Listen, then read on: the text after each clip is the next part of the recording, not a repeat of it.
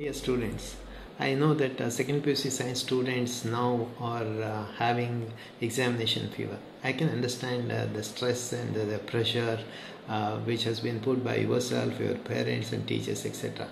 Dear friends, it's always better to have the balance between the mind and body and maintain the balance.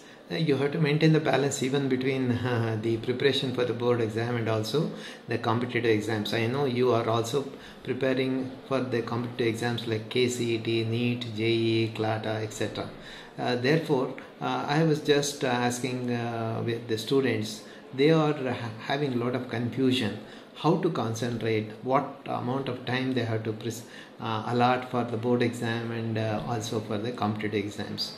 I just took the feedback from the students who have passed out and actually got very good rank both in the board exam and the competitive exams, and also I discussed with the teachers. Here I want to share 6 tips for you to maintain the balance between the board exams and the competitive examinations. Number 1, please try to know the difference between the board exams and the competitive examinations.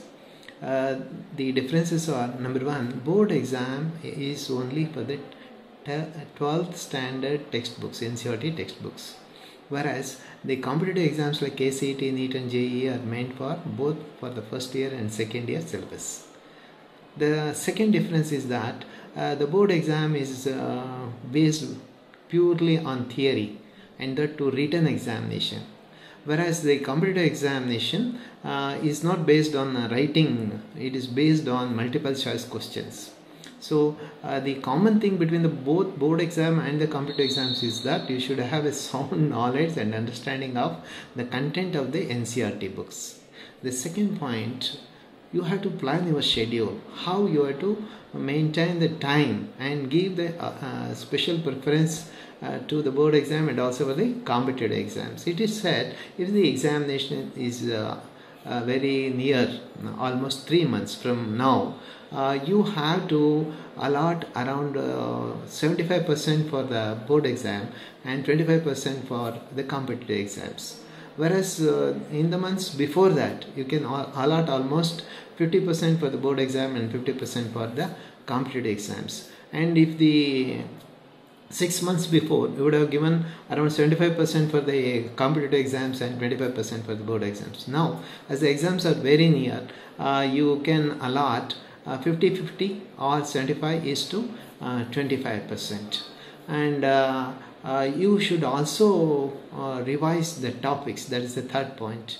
Revise the topics. Which topics you feel difficult? Which topics have more weightage?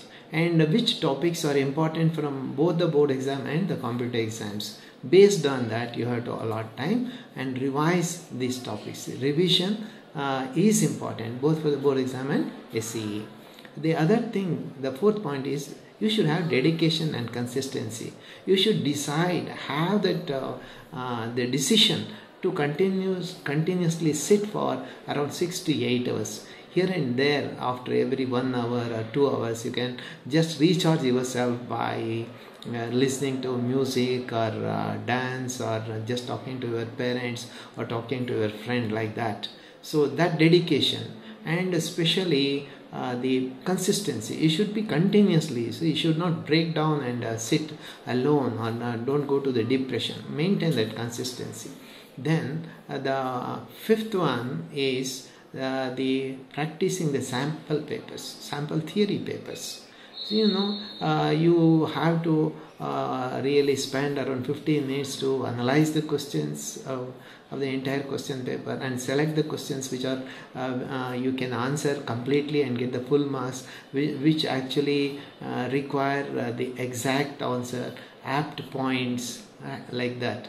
So later on, you have to sit for 3 hours, right, continuously without break and answer all the questions, okay, in a systematic way, and also underlining the keywords and writing the diagram using pencil and labeling them in capital letters, like that, right? And also revising your written answers for around 8 to 10 minutes. So practice the papers and also the mock exam, right? Then most important, the sixth point is please stay healthy. you should maintain both your mental health and physical health, right? Have a balanced diet. Don't go for the street food or junk food. And also hydrate yourself. Drink a lot of water, which is important to activate your brain. At the same time, have a positive mindset. Okay, you can do. You have really worked hard. You have listened to your teachers. Your parents are supporting. Remember that you have the positive mindset, and definitely you can achieve your goal. So take care of your both physical health and mental health, and all the best for you. Thank you.